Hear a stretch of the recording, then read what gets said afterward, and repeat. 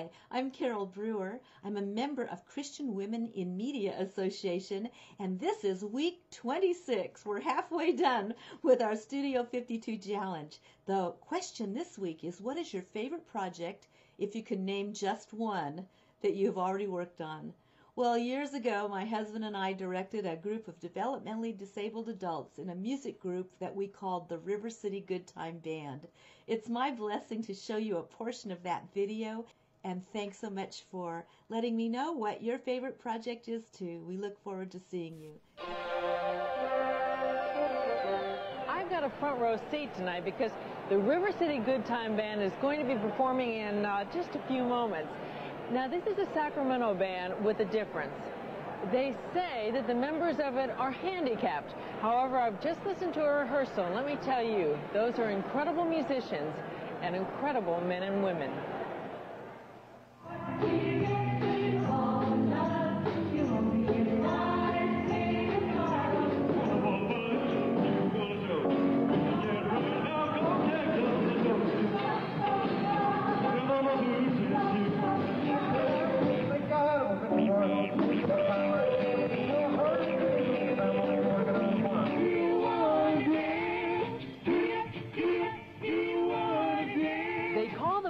The River City Good Time Band, a group of entertainers having a great time. They move you.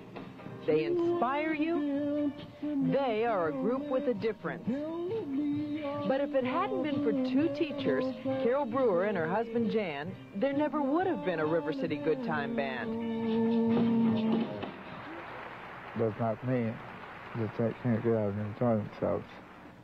And also that they have as much right in the music world or in any part of the world as anyone else does.